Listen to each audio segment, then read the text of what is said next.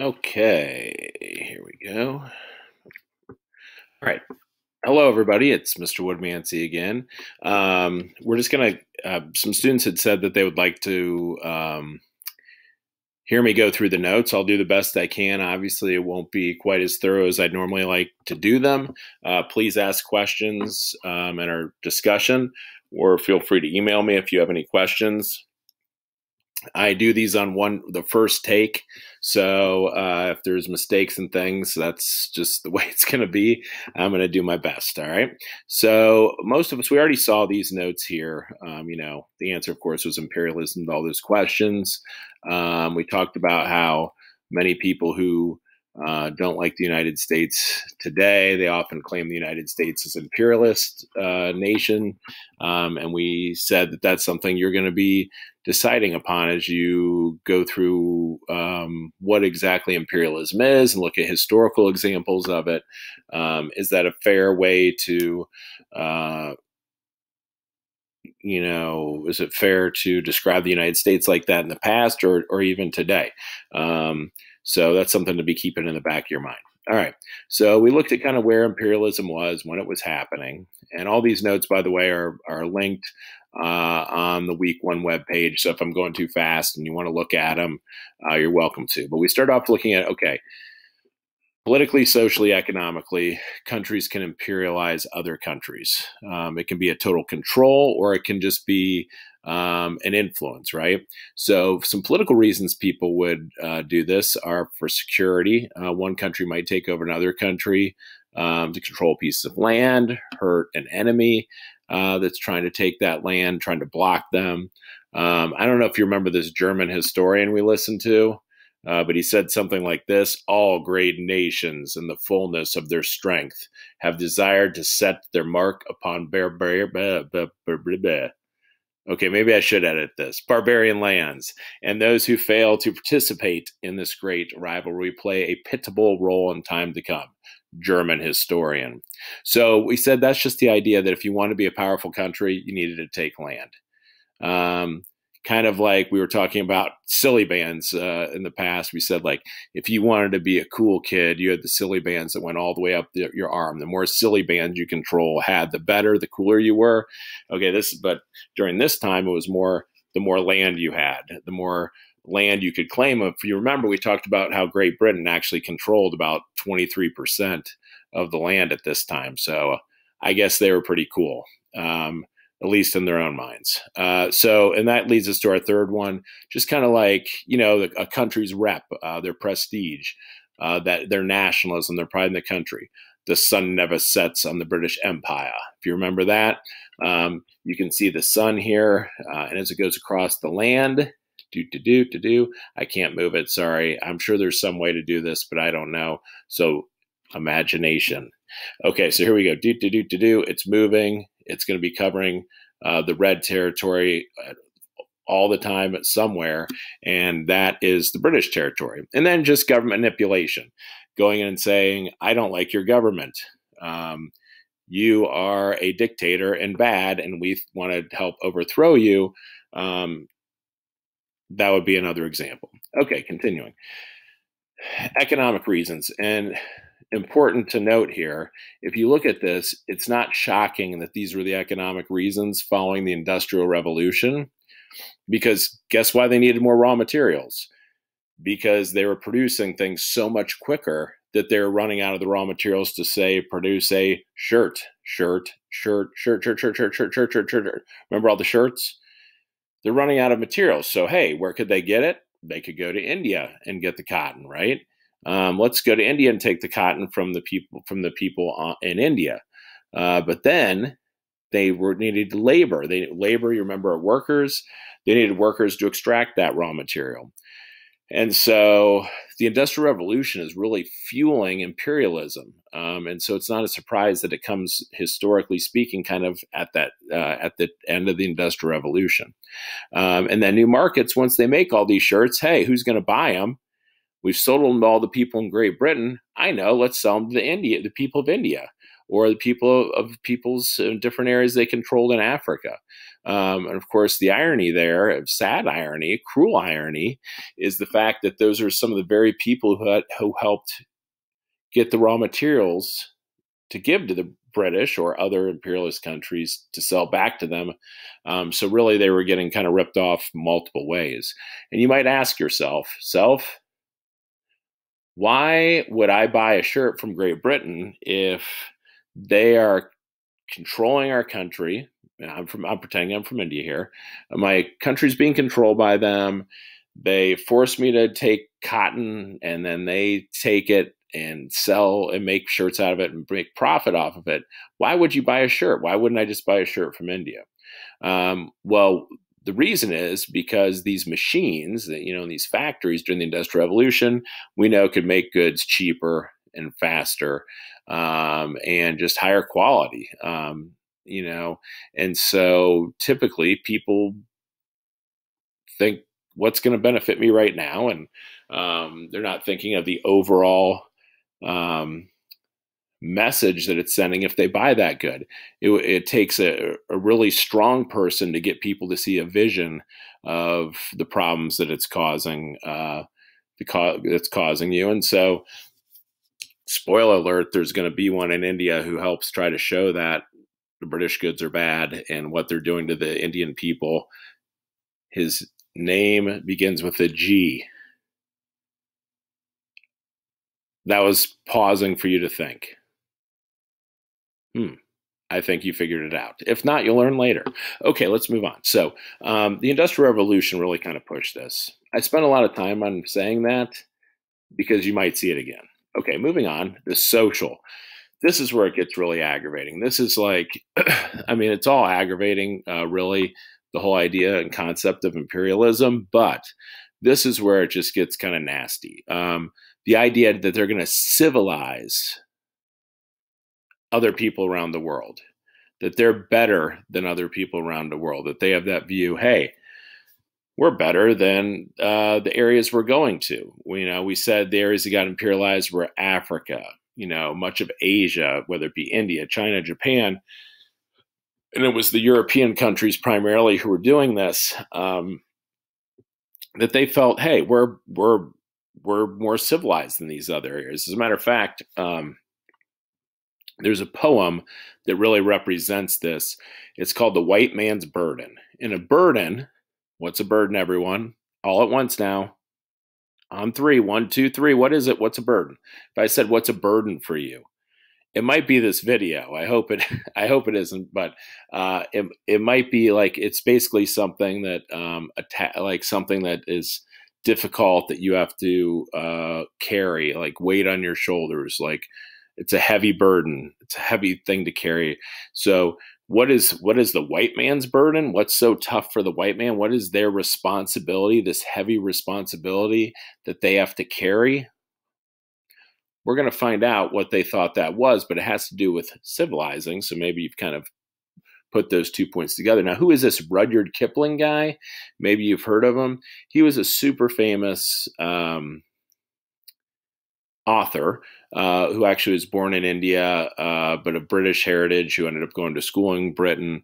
And he believed that imperialism served the purpose of civilizing, and was beneficial to the people that it imperialized, which, most people today would say that that is not the case whatsoever, but that's what he believed in. And he wrote some really famous books. Kim, Gunga Din, I think is another one. I may have just made that up. But the one I'm not is the one that you're probably most familiar with is, let me give you the song, see if you can figure it out. Dun dun dun dun dun dun dun dun dun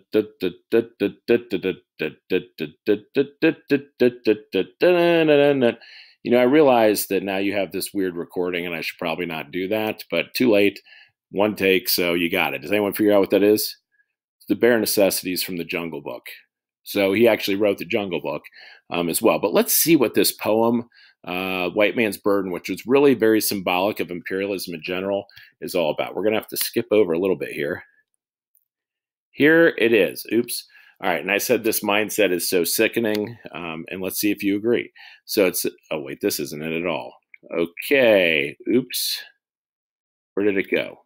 I have totally lost it. But I had it here. Well, fortunately, we're in luck because I kind of have some of it memorized. Maybe I put it later. I don't know. All right. Well, I'll just have to read it to you, I guess. So from my memory, and let's click the button. Oh wait, that doesn't work. All right. So the poem goes: "Take up the white man's burden, send forth the best ye breed. Go bind your sons to exile to serve your captives' need." Okay, that's all I can remember. Let's see if I can pause this real quick. I can't. So maybe I'll, you know what? Why not? Hey, let's see if I have something here. Why not just look it up? We can do it, right? You guys be patient while I look it up real quickly. Here's something about the white man's burden, but that's not what I'm looking up. Let me just look it up real quick. Okay, here we go. Magic of technology. Ooh, can't use Wikipedia. Sorry, you know. Here we go. Let's see this. Okay, here it is. Let me blow this up for you.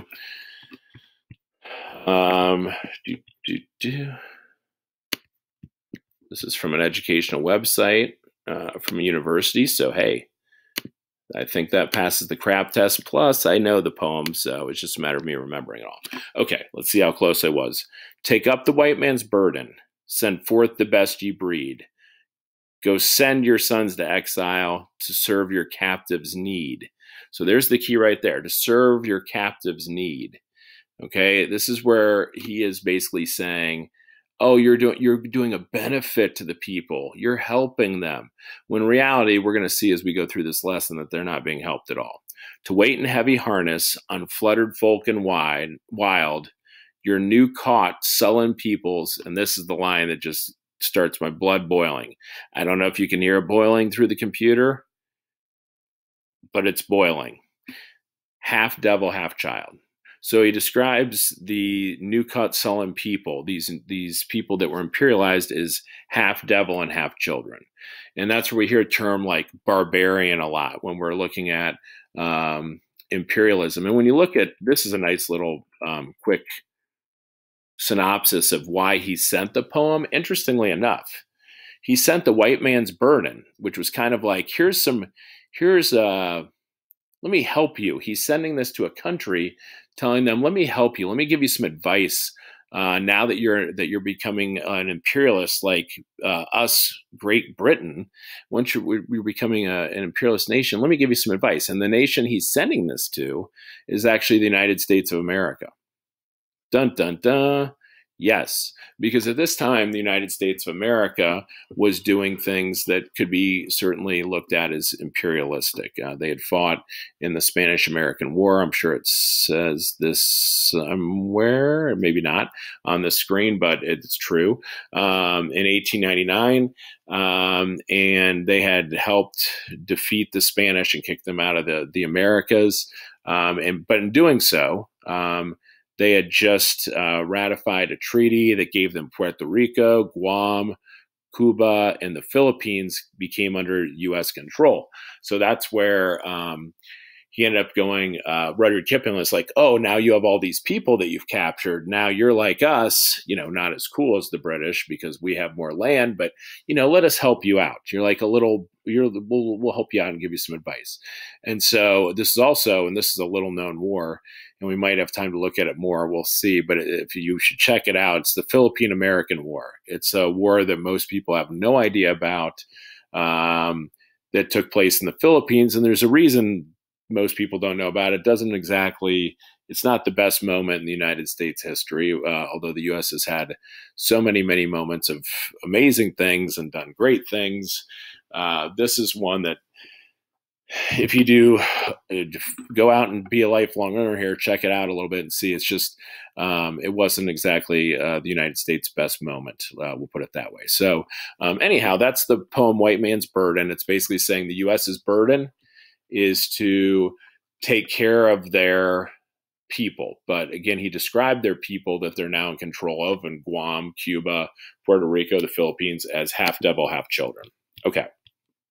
Moving on, missionary work. Whoa, missionary work is the idea that they're wanting to spread their religion. Now, probably a lot of your families or friends or people you know do missionary work today. I have plenty of students who do it, but the missionary work from back then was much different. You know, some of it was like it is today and was sharing their beliefs and trying to help people hear that message. But for many of the people who went, it was more like our way is right, your way is wrong, listen to us, and more controlling, more kind of dominating, as opposed to exposing to and giving access to, just a little bit different. And so that's missionary work. The third one is racism. And I know we've already talked to this, but some of you, we talked about what social Darwinism is. Social Darwinism, Charles Darwin is the one who came up with the idea of evolution and survival of the fittest and things like that. Sadly, people took that idea of survival of the fittest and evolution from science and said, you know, if you can apply this to the Galapagos turtles, or those marine lizards, or the birds on the Galapagos Islands, then they thought that you could apply that to race. And shocking, who did the British think was the best? Well, they thought they were the most evolved. That's where this quote, I contend that we Britons, comes in. And I know a few of you have already seen that. So, but here, I'll put it down here. This is so you can see it better. I contend that we Britons are the finest race in the world. And the more of the world we inhabit, the better it is for the human race. I mean, can you imagine someone saying this today? It does show how far along we have come in the world. Although sadly, there are still people who hold this idea. It's clearly they're in the severe minority today, versus, you know, it's definitely changed a lot. But this was just kind of what people thought back then. It says, it is our duty to seize every opportunity of acquiring more territory. And we should keep this one idea steadily before our eyes, that the more territory simply means more of the Anglo-Saxon race, more of the best, the most human, most honorable race the world possesses. To say the most human, oh my, come on, who is this guy? Cecil Rhodes or Cecil Rhodes, whichever you prefer. This guy is super famous. He controlled a lot of land in Africa. He wanted to build a railroad from Cape Town to Cairo. And very interestingly enough, there's a major award named after him today. It's called the Rhodes Scholar, and there are very few handed out. This is and it's I'm talking super prestigious. Very few U.S. citizens get this opportunity, and they go study in England. But it's named after this guy who was clearly a racist. So it's kind of interesting. And especially, this is really fascinating. This is someone who got the Rhodes Scholar. Actually, I think there was a girl from Dublin, Scioto, maybe, that got a Rhodes Scholar. I could have made that up. Maybe it was Ohio State. But anyhow, this just shows, oh yeah, there it is. It's very small. I don't know if you can see it, but because I was trying to hide it to save it to show you, but it says Dublin graduated from Ohio State University, May 2018. So who knows? You might be able to look into that more, but maybe one day one of you will be a Rhodes Scholar. And then I can put your face on here and say, I know this famous person. Bill Clinton, former U.S. President Bill Clinton, was a Rhodes Scholar. And Bill Bradley was a basketball player. There's a bunch of people who are famous. All right. Now, don't color in the percentage of Africa you think was taken by Europe by 1870, because then you would be drawing all over your Chromebooks. And I think that would be bad. But in your mind, color what percentage of Africa you think should be colored in. And in your mind, think, hey, what areas should be colored in? So by 1870, so this would be after the U.S. Civil War, how much of Africa do you think was controlled by Europe? Typically, I get answers anywhere from 70 to 100% are probably the most popular ones. But their answer is, let's look. Dun, dun, dun, dun. Okay, this is 1878, so there it is. Now, of course, this is missing something that's really important, and that is a key. So we don't really know what this means yet. What's the brown represent? What does the pink represent? Well, what that represents, this brownish color here, I guess that's why I don't know if that's what it looks like on your screen. That's actually what the Africans controlled. So in 1878, most of Africa was controlled by Africans. You see that there are little pockets that are controlled by Europeans. And then this is the Ottoman Empire was up here for a while. So that wasn't even European, although the Ottoman Empire, you could argue, was not only from Asia, but also was from Europe and Africa, but they started more in kind of Asia and spread into Europe. But anyhow, that's too much information, I know. But so anyhow, this brown area, that's shocking. That shocked me the first time I saw that, because when I was a kid, now granted, you're a lot brighter than I was, but when I was a kid, I just thought, oh, slavery. Of course, most of Africa was controlled by this point. I just thought the Europeans had taken over, but no, they had not. By 1870, kids, 1878, Europe barely controlled any of Africa. The question is why? Did they not want Africa? Did they not see value in Africa? No, they saw value. They wanted it. They couldn't. They couldn't take it. So the question is, well, why couldn't they take it? I thought Europe was this but with that I contend we Britons thing we heard, I thought they were like this master group at this point. Well, not yet. The Europeans had not, they are going to get an advantage, but up to this point in history, they didn't have that big of an advantage, if at any at all. As a matter of fact, there have been times in history where Europe had tried to take over Africa, and we're going to see they failed. Now, remember when I asked you to, what's one word to describe Africa? We had all different kinds, and most of them were hot, desert. Then someone would say water, there was just, and those are all fine answers, but it was just all these different things. Well, if you remember, I said the word I would use is diverse. And remember how big I showed you that Africa truly was. Here are some other things. This was a year when I went ahead and put up what other kids were thinking. And this was actually 3 teachers that I asked. So now they weren't history teachers, but, this gives you an idea that, that people have these stereotypes of Africa. And, some of these things are true in some areas, but not all. I mean, there's poverty in some areas of Africa, but then there's areas that actually are doing well and are very modern, as we learned earlier. So just kind of interesting thing there. We'll kind of move on. So listen, less than 10% of Africa was controlled by Europe before imperialism happened. There were thousands of languages in Africa. That's why I say it's diverse. There were hundreds of ethnic groups. There's a variety of religious beliefs. There were small tribes. This is true. A lot of times kids will say, oh, well, I consider it tribal. Tribes. And that's true. There are tribes in Africa, just like in 1878. I don't know if you know this. There were tribes in North America as well. Yeah. So that was still a time when there were still tribes in the United States. I mean, really, there still are today, if you think about it in some ways, but not to the extent that people think, obviously, with Africa, with more remote tribes. And there was some of that. But what people don't realize is there were also powerful nations in Africa. Nations of 10 million people. I mean, we're not talking like small nations, big ones. Now, again, there was a variety. Africa's massive. So in certain areas of Africa, there were more nations. In other areas of Africa, there were more tribal areas. It just kind of depend on how much contact they had and trade and a lot of geographical things as well. Okay, moving on. All right, religious breakdown of Africa. This is just kind of interesting. I put the 3 different colors represent 3 different religions, where they are the majority religion in that country.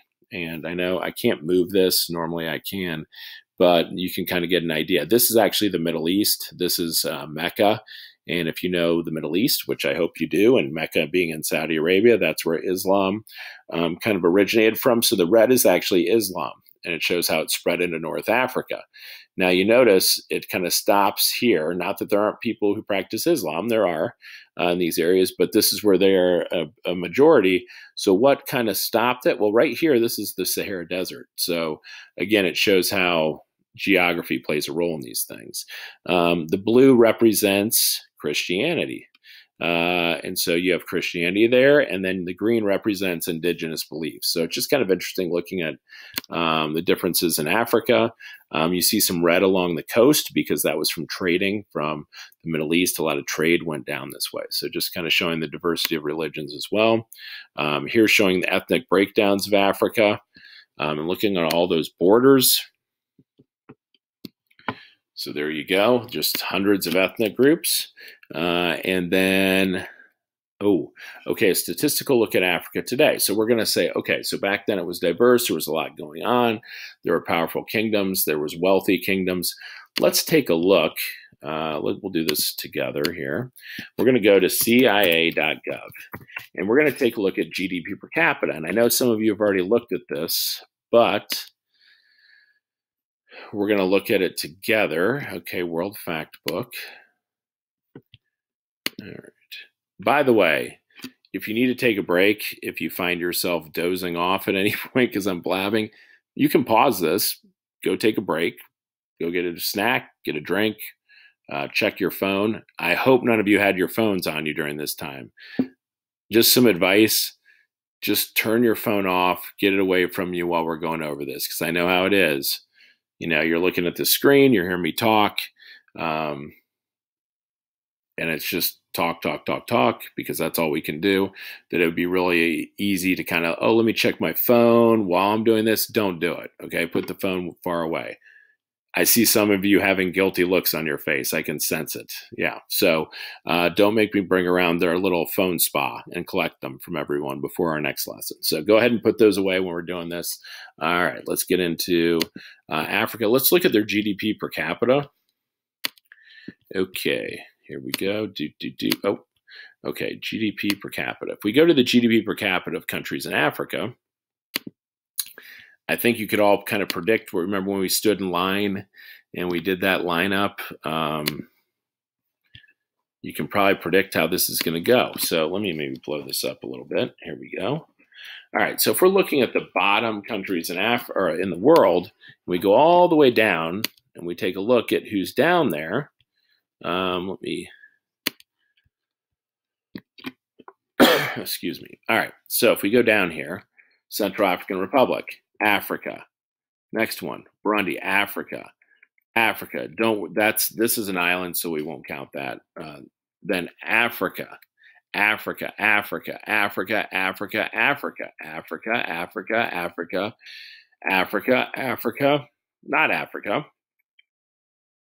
Africa, and then not Africa. But we see that a lot of the bottoms of the GDP per capita is actually from Africa. And so you might be asking yourself, well, why is that? I thought you just said not everyone is impoverished, and that's true, but this shows there is still a lot of poverty in Africa and a lot of situations with wealth gaps in Africa. And the answer is a word that I just hate to even mention as to one of the reasons why this is the case. And I don't want to mention it because it's a potty word. It starts with an I. It ends in ism. Imperialism. You're right. That's going to be one of the reasons that this happens. All right. So let's take, oh boy. Okay, let's take a look at one more thing and then we'll move on. And that is life expectancy. Okay, people in society. This is really hard talking this long. I really want to drink real badly because I'm getting parched here. All right. I think I probably went by it and you're all yelling at me because you saw it. Maybe I didn't. Okay, come on, life expectancy. No, that was median age. It must be, I was right. It was a little bit lower. Okay. Oh, here we are. Okay, so let's see how they're doing with, now, we know when you have a low GDP per capita, it typically means you have a low life expectancy as well. Let's see if this is the case. All right, so, oh, wow. All right, so the lowest one in the world actually isn't from Africa.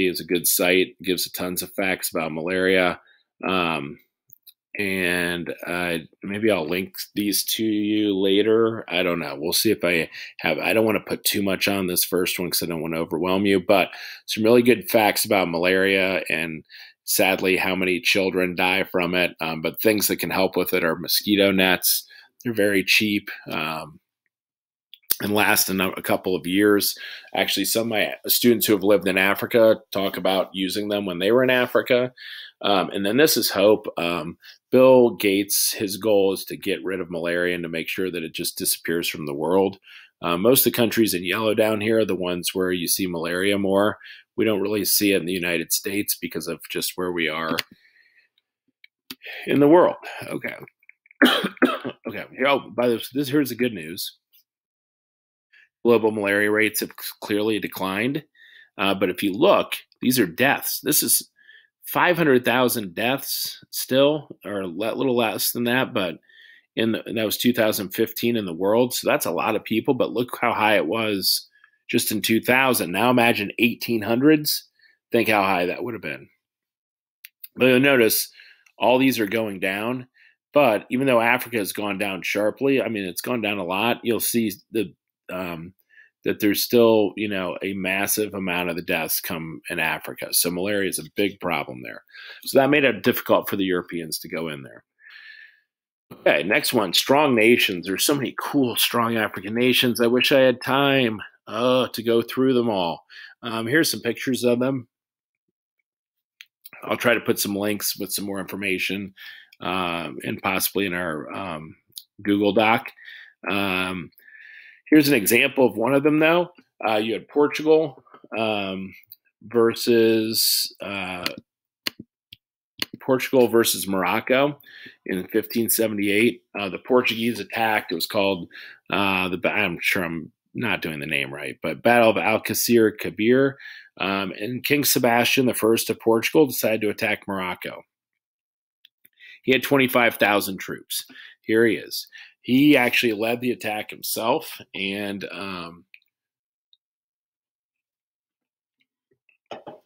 in doing so, everyone's like, "Oh, the Portuguese are going to win. We got our king with us," and it was a huge disaster for the Portuguese. Actually, they basically got wiped out. 9,000 Portuguese were killed, around 9,000, and there were around 16,000 prisoners taken. If you add that up, that's right around that 25,000, and less than 100 actually escaped. So the Portuguese in the 16th century, they barely 100 people escaped. It was like their entire nobility. It really hurts Portugal and their strength as a nation. And what about the king?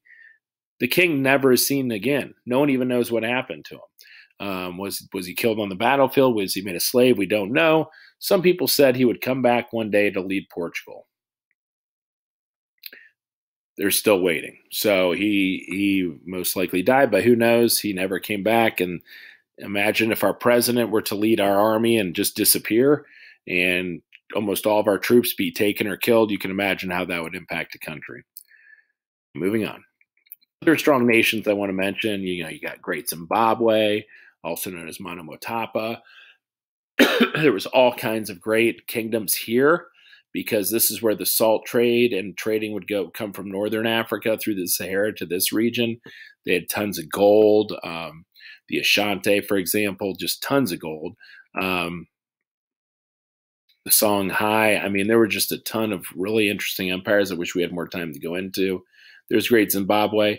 But you see the majority of the major empires were up in this region, near the Mediterranean here, and then in this trading area as well. Lesser major kingdoms down there, but still interesting ones nonetheless. You have the Zulus, super fascinating. Benin and their art, their metalworking. This is a picture of an Asante city. I don't know if you can see it, but it was massive. A lot of people lived there. This is the Golden Stool, which is really famous for the Ashanti. So just get you a little bit of an idea. Now, look at Africa in 1913, though. We said this is Africa in 1878. For hundreds and hundreds and hundreds of years, they couldn't be taken over. They had too many strong nations. They had these diseases. They had animals. They had harsh areas. So people couldn't get in all the way in. When they were doing slavery, the Europeans would buy a lot of their slaves from other Africans because they were fighting with one another, and then they could sell their captives to the Europeans. So the Europeans weren't going, very few were going very far into the heart of Africa. They were taking slaves from these regions and taking slaves from other Africans as well. So they hadn't gone in. So think about that. Hundreds of years, not getting in, not getting in, not getting in, not getting in, not getting in. Then all of a sudden, between 1878 and 1913, they take over all of Africa. Literally all of it. except for Liberia and Ethiopia. Those were the only two places not taken over. And Liberia, that's because the United States kind of sponsored that region they thought that would be a good place for Africans from that were in the United States and slaves and their descendants who had come from Africa. They thought that would be a good colony for them to have, and then they would all go back to this area and have a colony, which was kind of ridiculous considering the slaves were from all over many different areas in Africa. But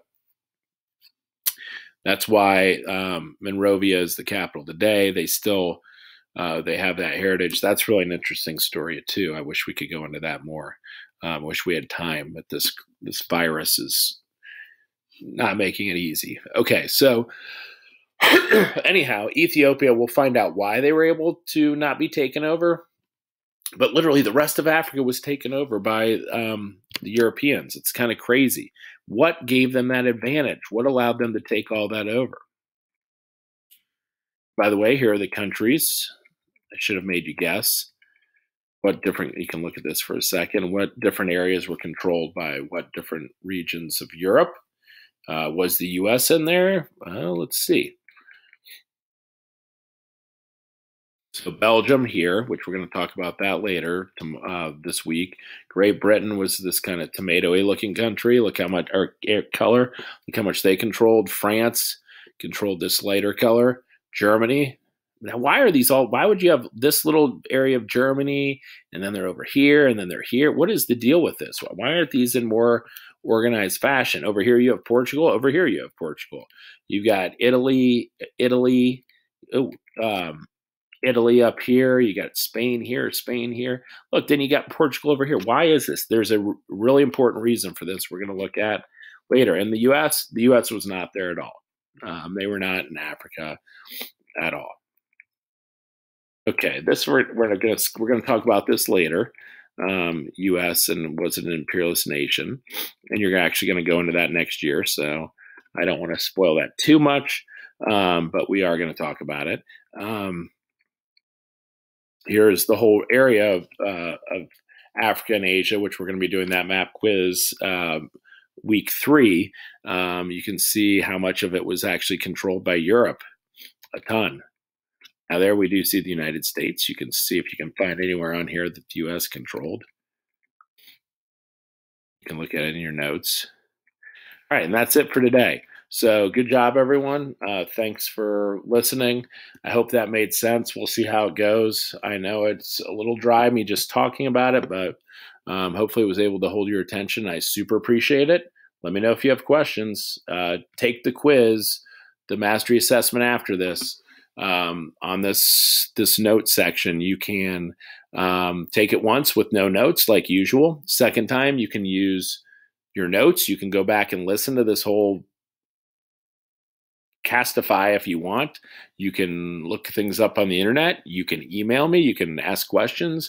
You can ask a history buddy. Just don't ask them what the answer is. Have them teach it to you. Okay? So good luck and thanks for listening. Bye.